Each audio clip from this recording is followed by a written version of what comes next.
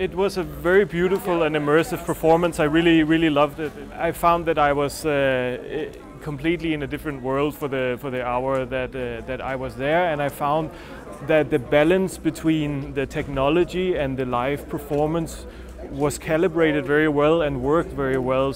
I got curious by the title. The title corresponds to the feeling that I got from the play, because it's a very, I think, poetic, very dreamy. I was very positively impressed by this connection between technology and romance.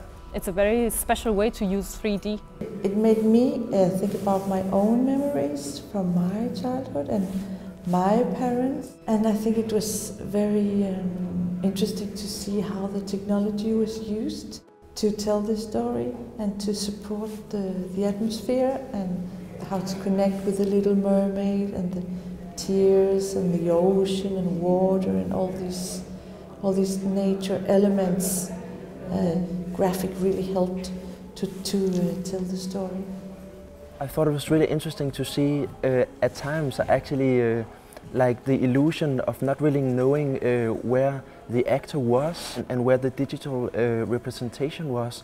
It was like it blended together, so more of those kind of illusions to trick the mind would be amazing to see. Well, actually, I was like crying from start to finish. I was very moved by the Danish child song that every Danish person knows from their childhood. The whole storyline about fathers talking with their children and everything was it's very universal stories that you can relate to.